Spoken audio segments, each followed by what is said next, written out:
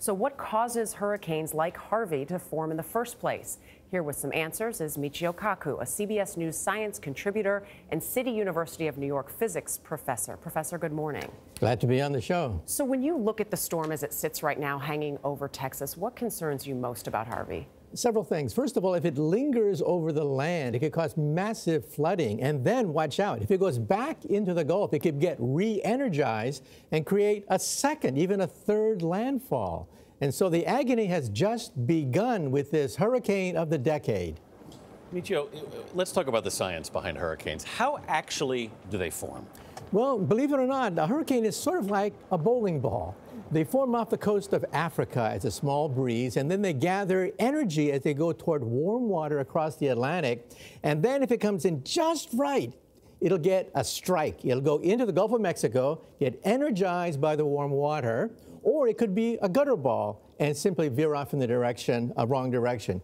This hurricane went right through into the Gulf, got energized by the warm water, and now hitting Texas. That fuel of the warm water. What about the speed? Because it was moving faster and slowed down. What's the impact there? Well, when it hits landfall, you have friction, plus it no longer is energized by the warm water beneath it. And so velocity drops enormously, and it goes from Category 4 to Category 1 within a matter of hours after it hits landfall. But watch out. If it goes back into the water, it can get re-energized, and the nightmare starts all over again.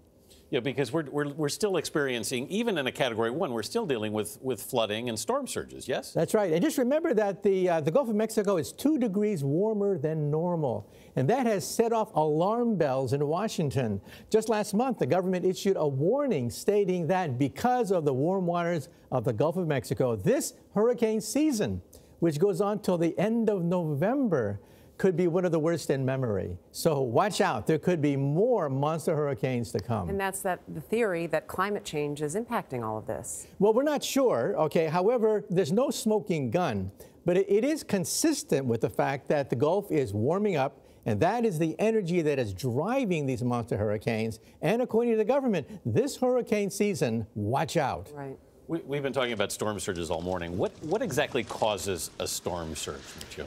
Well, storm surges could be 12, 13 feet tall, and as the waves that are whipped around at 130 miles an hour hit landfall, sometimes they get bunched up as they go toward land, and that's why you get these huge monster waves hitting the coast, coming in at 130 miles an hour. I feel like we've talked a lot about some of the different storms that have hit, and maybe some of its comparison. Take something like Superstorm Sandy in comparison to Harvey or even Katrina. Can you make any kind of comparison with those? Yes, Sandy had caused about $70 billion in property damage, and it was only a Category 3, but it went right up the Northeast, causing tremendous flooding and damage in a very heavily populated and very densely populated area. Right. And Katrina was Category 5. It had property damage of about $100 billion, and it actually created cracks in the levees, right, which then flooded New Orleans. Now, here we don't have that situation, but I think it's going to be up there. It's going to be up there, and perhaps among the top 10. Why do you say that, Michio? Because this hurricane is a monster hurricane. It's 130 miles an hour wind. It's lingering. It's stationary right now. It could cause a tremendous amount of flooding, blackouts, evacuations, and it could get re-energized again. So we're just seeing the beginning of the agony. All right. Dr. Michio Kaku, thanks so much for being with us this morning.